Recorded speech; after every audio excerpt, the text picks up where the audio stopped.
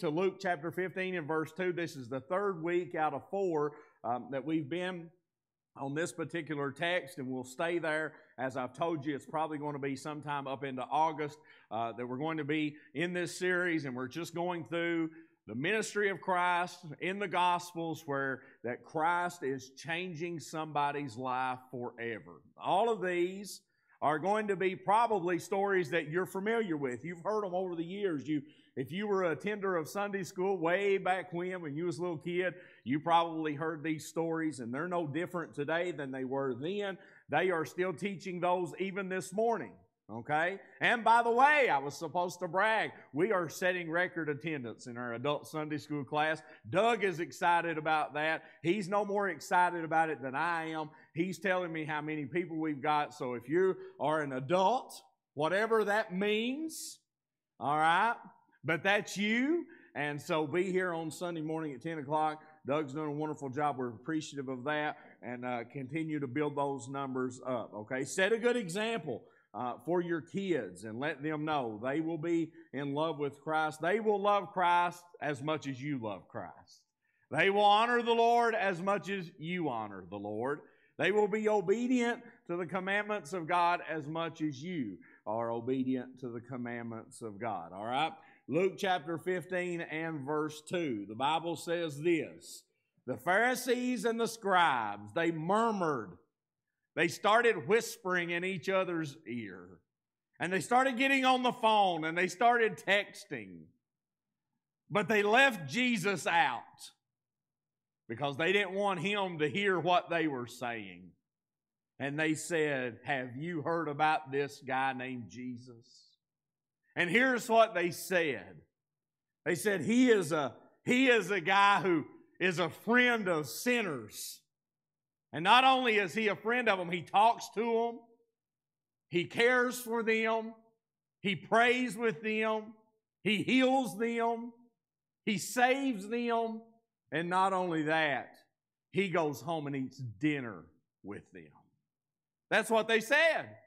I'm not making that up. The Bible says. That was in the Jody version. Let me read the King James version that says, the Pharisees and scribes murmured, saying, "This man receiveth sinners and eateth with them." They were outraged over the fact that Jesus loved people that they didn't deem to be worth loving. They wanted to talk about and murmur and complain that Jesus was a fellow who talked to people who they didn't deem to even be worthy to talk to. And not only that, he went home and he ate with them.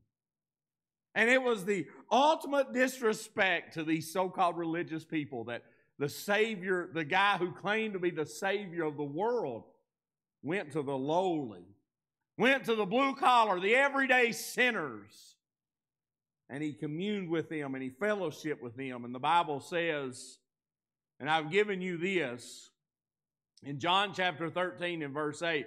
And I asked this question, why is it important that Jesus is a friend of sinners? Now, I want to say this every time. I want to reiterate this every time because I don't want you to lose sight, my friend, of how important that it is that Christ is a friend of sinners. I don't want you to come to church so much that you forget how important that it was one time that Christ was a friend to you. I don't want you to sing so many songs and so many hymns that you forget about the time that, my friend, you didn't even know a hymn. I don't want you to forget about the time when you came into church and you needed a Savior and Christ didn't overlook you. He didn't look at your past. He didn't look at your sins. He didn't look at your failed relationships. He didn't look at where you'd been, what you'd done, who you done it with. He didn't look at that and say, "Oh no, this place is not for you." He didn't look at you and say, "No, you've gone too far, done too much." He didn't say, "Oh no, you've committed the ultimate." He didn't say, "Oh, you're some of that bunch from down there on the holler. You have no right to come to this place that's only for certain people." No. Christ was a friend to you just like he was a friend to all these other people that we're talking about over the next several weeks.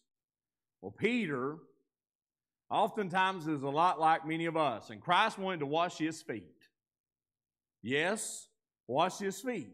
That's exactly what he wanted, to kneel down and wash the disciples' feet to show to them that the greatest master is the greatest servant. And the Bible says in John chapter 13 and verse 8, Peter said unto him, "You'll never wash my feet." And Jesus said, "If I don't wash your feet, you have no part with me." Peter said, "Well, start from my head and go all the way down." Because he wanted to be a part, my friend. What is it that Christ has done for you? Well, here's where we end where we have been, because in Romans chapter 5, verse 9, we've read this. I want you to start with verse 9 and see what Christ has done for us. He has justified us by his blood, and because of that we shall be saved from wrath through him. For when we were enemies, we were reconciled to God by the death of his Son. Much more being reconciled, we shall be saved by his life. And not only so, but Paul says, we joy in God through our Lord Jesus Christ, by whom we have now received the atonement, the reconciliation that brings us into a right place with Almighty God. And for that, we ought to sing the louder this morning. We ought to play the piano a little bit louder this morning. We ought to play the music a little bit louder.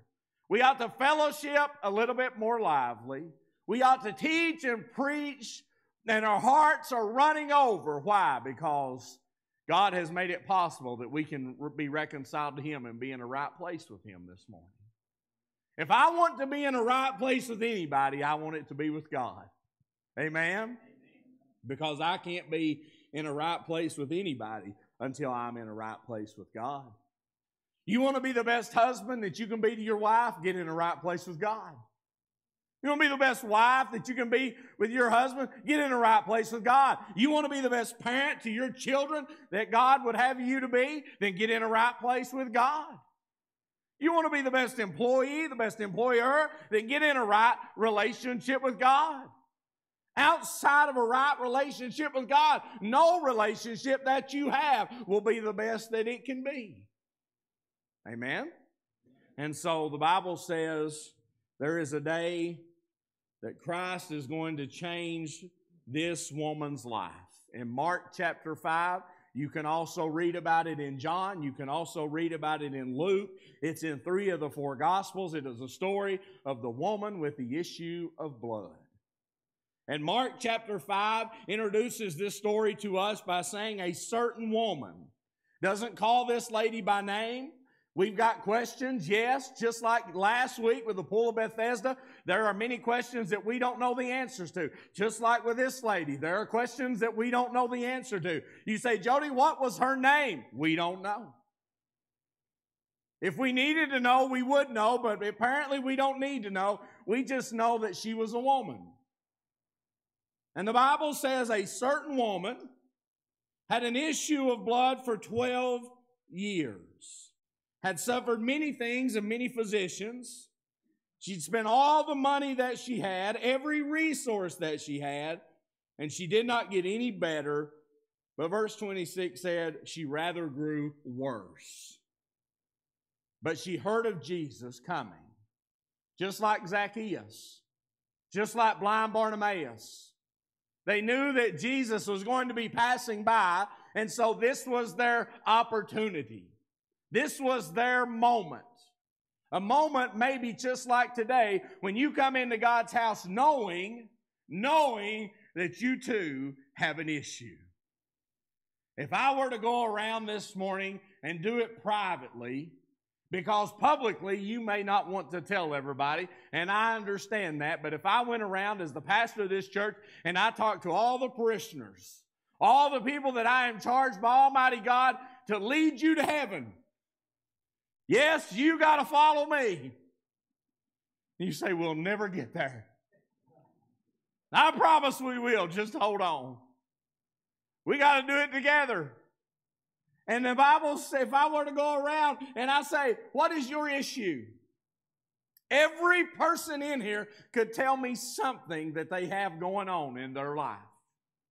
Everybody has an issue. Don't look to social media and say everybody else is doing so much better than me. I read something the other day that said nobody posts their failures for everybody to see. Everybody posts the filtered pictures. No one posts the imperfections. No one posts. I mean, if you were to see our family getting together for a picture, it's like, raise the camera up more. It doesn't show this as much. No, make it step back some so we don't look so big. And we will spend 15 minutes taking one picture, and then we will put it in an app, edit it so that it makes everybody look just so. And then we post it. In the morning, I challenge you, as soon as you get out of bed, before you even wipe the sleep out of your eyes, take a picture of yourself and post it to Facebook. And just say, for all of those who think that I never have an issue, here you go. Nobody is going to do that. Why? We don't like to sometimes say that we have an issue. Maybe we're ashamed to say that we do. Maybe we look around and everybody else, we think, man, they must be doing so good. Let me tell you something this morning. Let me tell you the truth. Of 44 years of living, this is what I've found out. We're all in this together. Pretty much everybody's lives is pretty much the same, and we've all got an issue. We all have something that we're dealing with. And it may be different than what somebody else is dealing with, but we all know that we have an issue. And so the Bible says this woman had an issue of blood. She was hemorrhaging. We don't know the details necessarily of what the underlying cause was of this lady's medical condition, but we do know this, that her medical condition unfit her for many things that she was supposed to enjoy in life. 12 years. Now, that's a long time to have an issue. That's a long time to be searching for an answer to a problem that you've got. 12 years is a long time. And the Bible says that for 12 years that she had went out, and it wasn't that she was lazy with it. It wasn't like she was like the man at the pool of Bethesda who just sat by the pool with an excuse that he didn't have the legs to get him in the water first. This woman was active in her going out, and I'm going to go to this doctor, I'm going to go to this hospital, I'm going to do this treatment. She would have done anything, and she pretty much had. But she spent all the money, and the Bible says she'd go to one doctor, and they'd say, well, let's try this, and it'll cost this much. It didn't work. She would go to another doctor, let's try this, give me money, and it didn't work. Maybe even she went to the magicians and paid them. Maybe she went to the soothsayers. Maybe she went to the witch doctors. I don't know who all she went to, but I do know this, that every dime she had, she spent it. And she was none the better. And not only was she not any better, the Bible says she was worse off than when she got started. And so the Bible says that Jesus was going to pass by. Now, Jesus was actually on his way to do another miracle. And by this time, the news of Christ being a healer had gotten out. And the Bible says that there were many people there. It wasn't that Jesus was just walking by himself to go heal somebody. There was hundreds maybe of people there, and they were crowding around Jesus. Everybody wanted to see him. Everybody wanted to get involved. Everybody wanted to touch it. Everybody wanted maybe to be healed, whatever it was. And so the Bible says that this lady came in. If you look at verse 27, you'll see when she had heard of Jesus, she came in the press behind. In other words, she wasn't wanting to be seen. She was ashamed maybe of her condition because, as Cambridge says, and I have put it there underneath that big question mark on your outline, that her condition unfit her for all the relationships of life. What does that mean? If you go to Leviticus and you read in verse 15 in the Mosaic Law and how they were to treat these illnesses, the Bible says that if a woman have an issue of blood many days out of the time of her separation, which was her normal menstrual cycle, if it run beyond the time of that, all the days of the issue of her uncleanliness shall be as the days of her separation. She shall be unclean. as long as she has this issue, she is unclean. Well, what did that mean?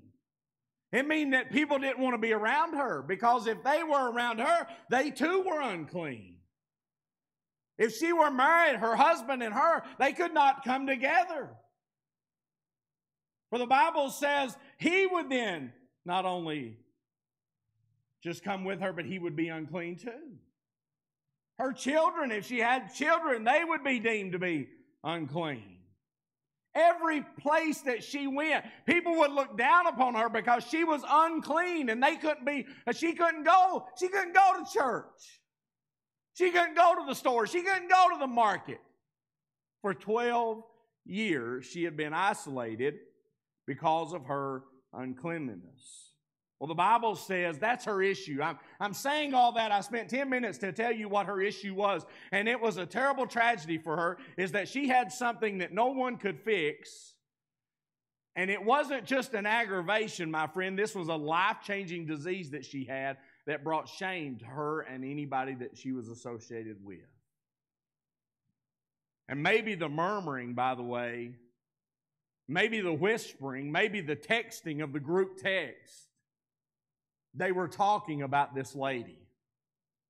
They were saying, oh, don't get around her. I heard she has this.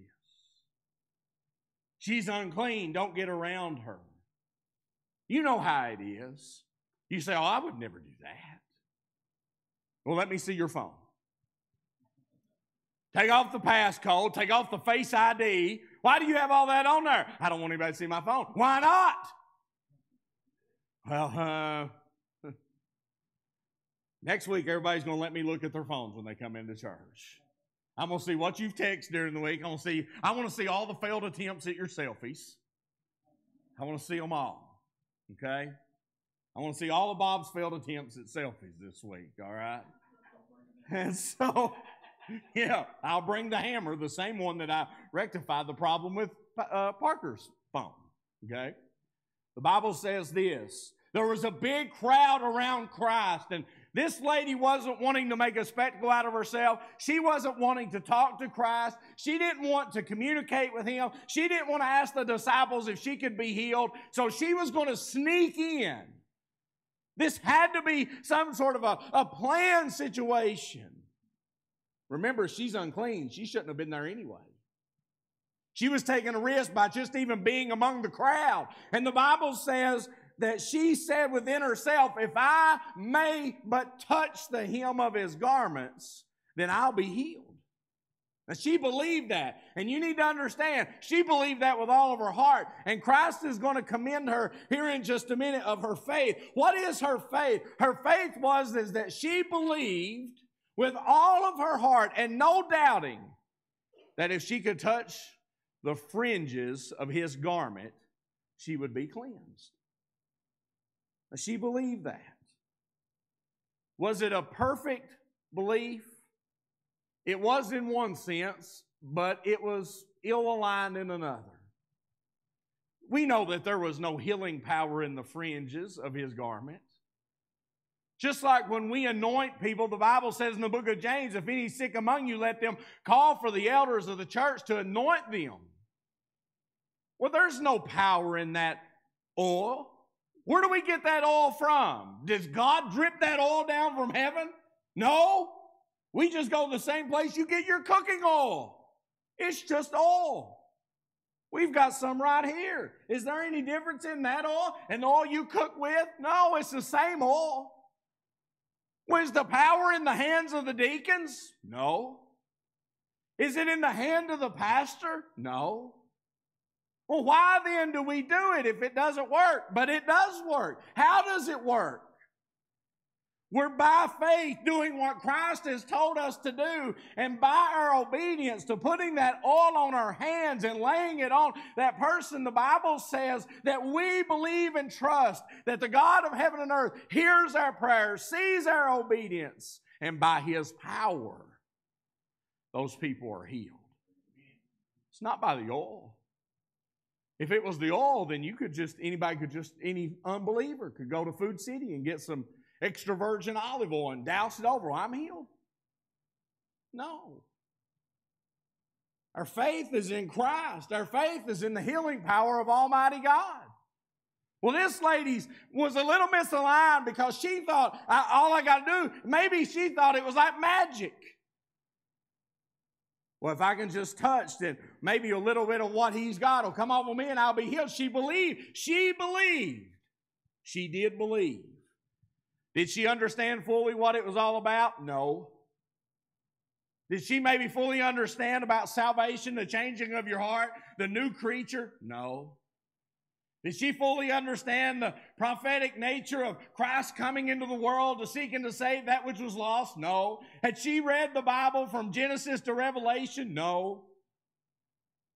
Had she attended worship and did she know all about theology and all about the scriptures? And no. But the one thing she had was she had a belief. And she had a belief that said, if I may but touch his clothes, I shall be made whole. Straightway, the Bible says, when she got there and she touched the hem of his garment, straightway means immediately. Immediately upon touching the hem of Jesus' garment, the Bible says that she was healed of that plague. She was no longer bleeding. She was no longer in an unclean state after 12 years. And let me tell you something about that 12 years.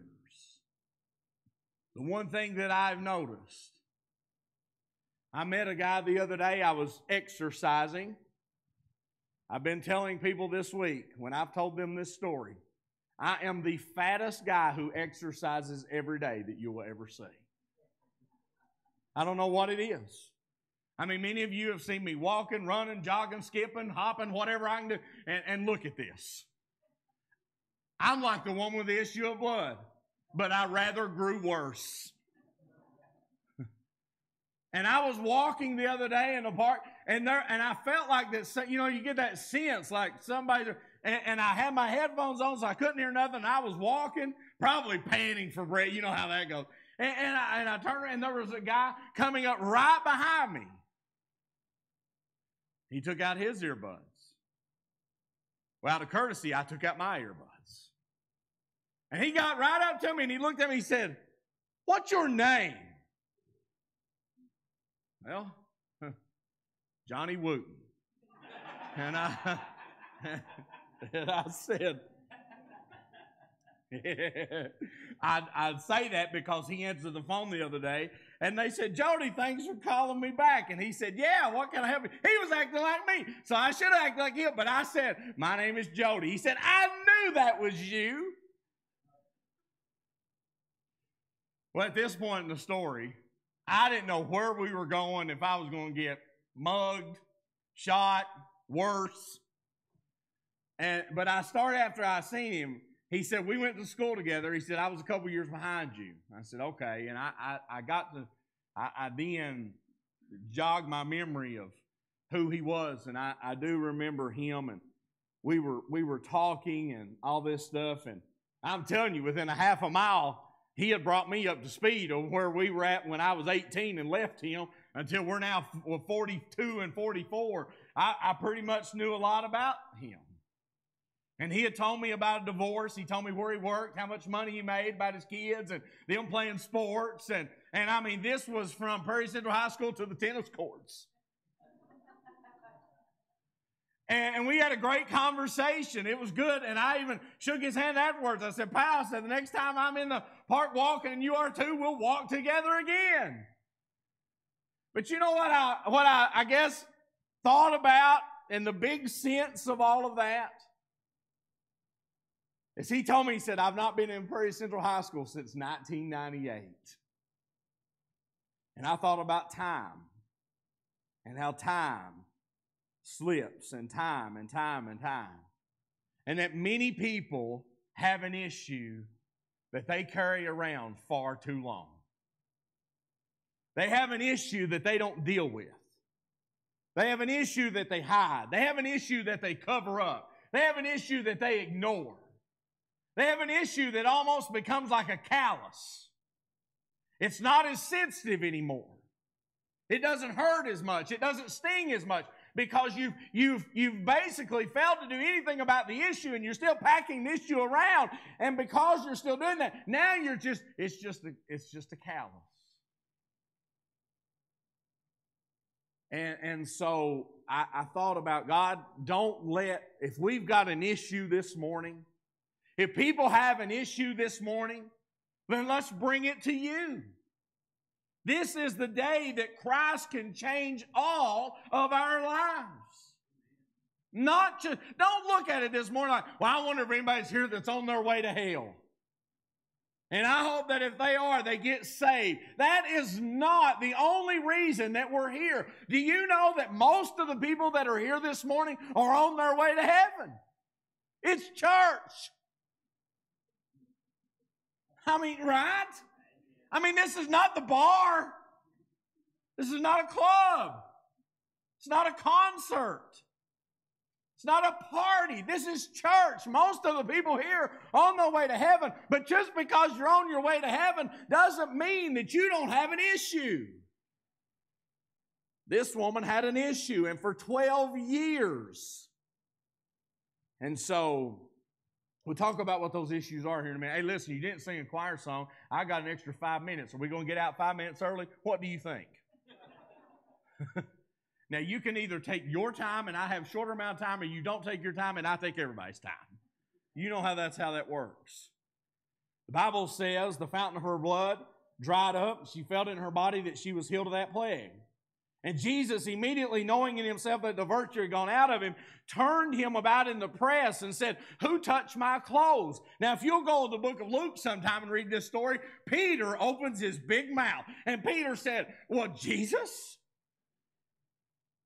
There's 1,000 people here. How in the world how do we know who touched you? There's been hundreds of people touched you. There's 5 people got their hands on you right now. And Peter he was like, Lord, how do we know? We don't know. And I started thinking this week, of all the people that touched Christ at the same time this woman did, why her and not all of them?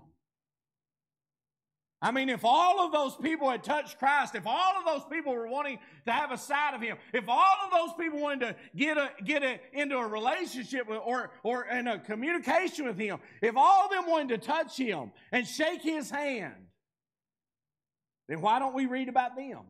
And why do we read about this woman who we don't even know her name?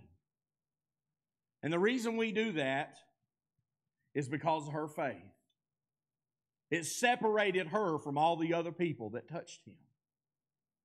The Bible says in Hebrews chapter 11 and verse 1 that faith is the assurance or the substance of things hoped for. It's the assurance that we know that what we hope for is reality. My faith is not wishy-washy in the sense that, oh, I hope there's a heaven. I believe in Jesus and He's right. I hope Jesus died for me, because if He didn't, I'm in trouble. That's not faith at all. The faith you need to have this morning says, I know Christ died for me. You need to have the faith like Job. Job said, I know my Redeemer liveth, and that one day I'll see Him for myself and not another. There was no wavering in that. You got to know. It's the assurance of things hoped for and the evidence of things not seen. The Bible says, Paul wrote one time, and I believe it was over in Corinthians, Paul said that we do not believe in the things that we can see. We believe in the things that are unseen. I didn't see Christ die for me. I've never seen heaven. And I don't believe anybody else has either. I believe with all, in the sense that these people say, for 5 seconds I was in heaven and come back. Well, I tell you what, that's a bad trick by God if He ever lets me go to heaven and come back to this place. If I have to go to heaven on Sunday and come back to work on Monday, I'm mad. Amen? And all the employees said amen. Some louder than others. What was it about her? My friend, she believed that if she got there and could do it, if I could touch Him. Notice what one commentator said. right in the middle of the second page of the outline. The multitudes thronged him, but the woman touched him. The woman touched him. Everybody else was there with unbelief. But this woman, she believed that Christ could deal with her issue. And that he did. Let's conclude. The Bible says in verse 32, he looked around to see what he had done, or to see her that had done this thing. But the woman, fearing and trembling, knowing what was done in her, came and fell down before him and told him all the truth. And he said unto her, daughter, which is a comforting term. Just as a father would love his daughter and nurture her and bring her in and hug her and love her unconditionally, Jesus used that phrase to refer to this woman. And he said, daughter, thy faith hath made thee whole. Go in peace and be whole of the plague. The day that Jesus changed her life, she was never the same from that moment on. I don't know what she did. The Bible doesn't give us any indication of what she would go on to do, but I can't help but believe that she went on to be a disciple of Christ. She believed. And now her belief was not in a magic trick. Her belief was not in some soothsayer. Her belief was not in some magic 8-ball or some globe that she could look at. Her belief was not in some witchcraft. Her belief was now that, yes, it had to be. This is the Son of God. He has changed my life forever because of my faith in Him. And so I ask you, and I put that in big, bold letters this morning, that what is your issue? What is your issue? From the front to the back. You say, Jody, what's your issue? Don't think, my friend, and I know you probably don't, but don't think for a second that a preacher is exempt from issues. Don't think just because I'm the pastor of the church, so he must never have a problem. Just come to my house. It takes that long for us to sit down and tell you about it. We all have an issue. And I thought about the people that are battling with cancer. That's an issue. I thought the people that have got workplace problems. That's an issue. People that have marital problems. That's an issue. People that have kids that have gone astray. That's an issue. People that financially are burdened right now. That's an issue. I don't know what your issue may be, what your anxiety is over, what your cares and worries are about, but I do know this, that all of us have something. All of us have something, and for you to say you have nothing, you're making your issue a callous. You're trying to hide it, cover it, ignore it. And so, what I would like to see happen this morning, whether or not it will, is up to you. But I would like to see us bring our issues to the Lord. Well, how am I going to do that? I would ask that you move this morning. You say, I don't like to do that. Oh, I know. You're Baptist. I can tell. I like to just come in and sit and do my thing, go home, come back, sit, do my thing. You wear out the spot in your pew. I understand that. I know that. I'd like to see you move. Where are we moving to? I'd like to see you move to the altar of God. And because here's the reason I'd like to see you move. The Bible says that faith, if it doesn't have works, it's what? It's dead. Now, if this woman would have believed that Jesus could heal her and she stayed at the house that day, she would have died with that issue of blood. Her issue would have never been not an issue. But the only reason that she got healed, the only reason she was made whole is because her faith moved her. Now, if your faith in God doesn't move you, then your faith in God is dead. So you can't walk out of here this morning and say, well, I had an issue, but I didn't bring it to the Lord. But I believe in God. Well, then, my friend, your faith in God is dead if it has not works attached to it. And you can go somewhere else where they may not tell you that, but while you're here, let me tell you the truth. That the faith that you have in Almighty God should produce works in you. Amen? And so, as Kyle comes this morning and we begin to play on the invitation, you can come on up, Kyle, and as soon as he gets up here, he can start to play. We are 5 minutes early. I want a trophy, all right? But maybe there is a reason